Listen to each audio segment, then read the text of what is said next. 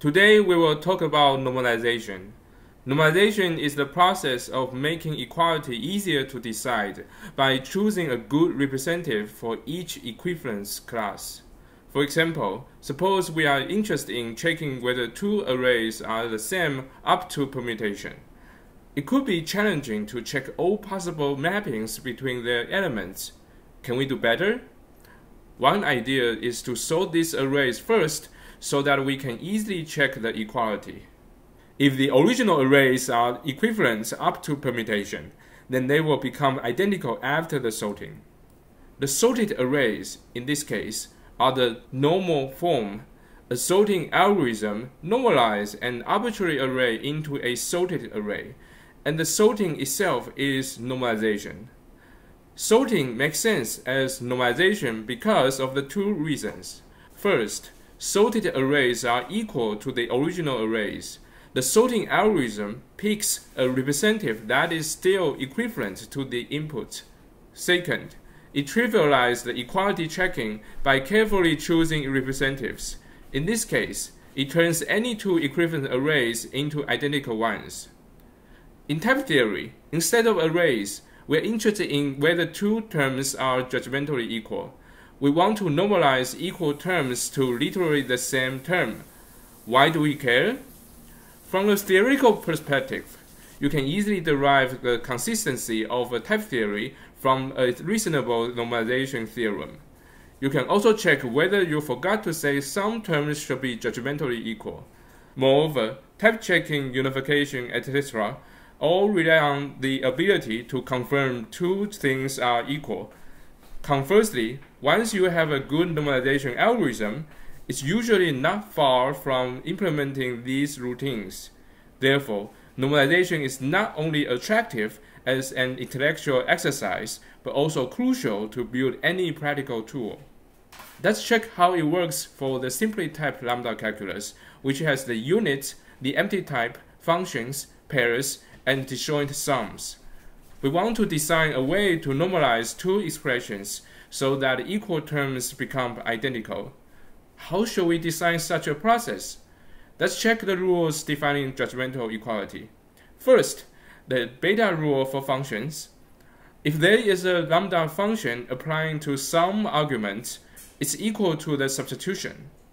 You want to identify both terms, and it seems reasonable to reduce the left-hand side to the right-hand side. It's actually impossible to go the other way. There are also beta rules saying that the projection applying to a pair is equal to the corresponding component. Finally, there are two beta rules about the case analysis applying to an element from a known constructor. In all cases, the direction is going from the left to the right.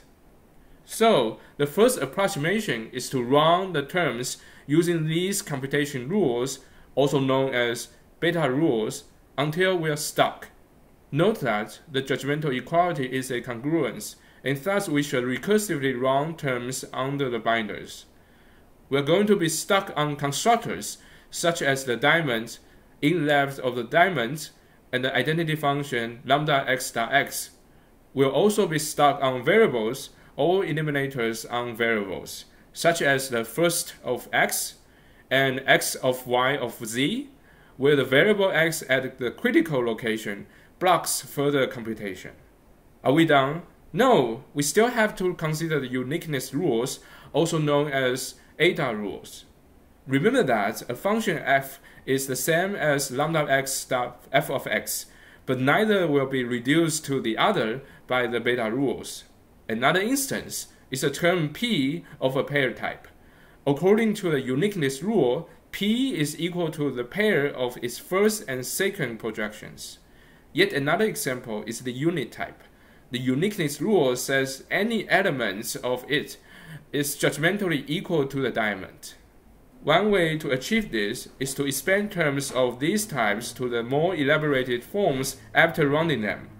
That is, we always write down a function using the lambda abstraction, a pair as a pair of two components, and replace anything of the unit type with the diamond.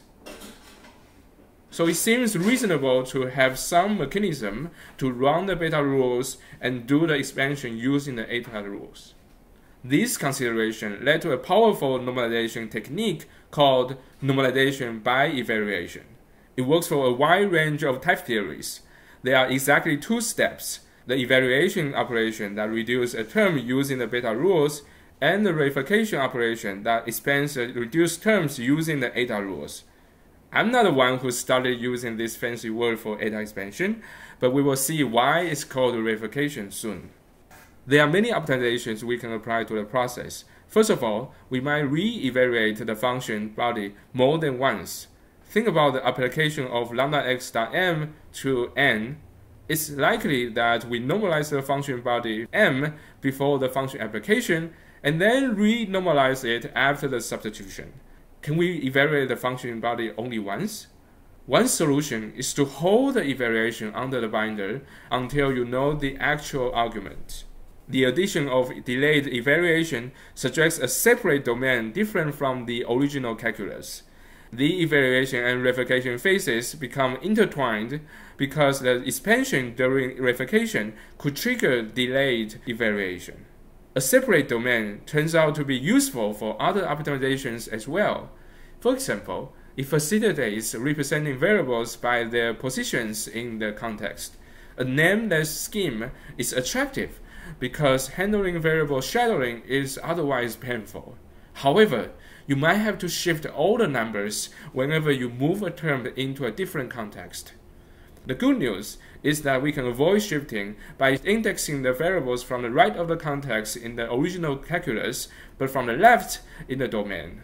The two indexing schemes are called De Bruijn indexes and levels, respectively, named after the Dutch mathematician Nicolaas Govert de Bruijn. By the way, with a separate domain, it also makes sense to call the second stage reification. It constructs an actual term out of something from the domain.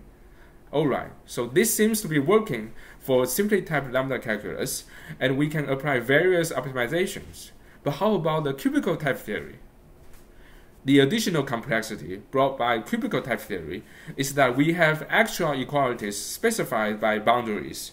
For example, suppose P is a path from M to N. Intuitively, we want to reduce P at 0 to M and P at 1 to N. However, this is neither a beta reduction nor an eta expansion. Even worse, the term P at I for some dimension variable I is usually stuck, but if there is a constraint I equals to 0 or I equals to 1 in the context, it should reduce to M or N accordingly. Another case is the loop constructor in the circle type. Loop I is usually a value unless there is a constraint I equals to 0 or I equals to 1. It's still under active research to incorporate these rules into the normalization by evaluation framework. To summarize, by composing the evaluation and reification steps, we can normalize equal terms to identical expressions. The method we presented was called normalization by evaluation. There are also other ways to normalize a term, such as hereditary substitution, but that will be another lecture. As for cubical type theory, we already have some ideas but are still working on it. That's all for today. Please remember to vote on the topics. Bye.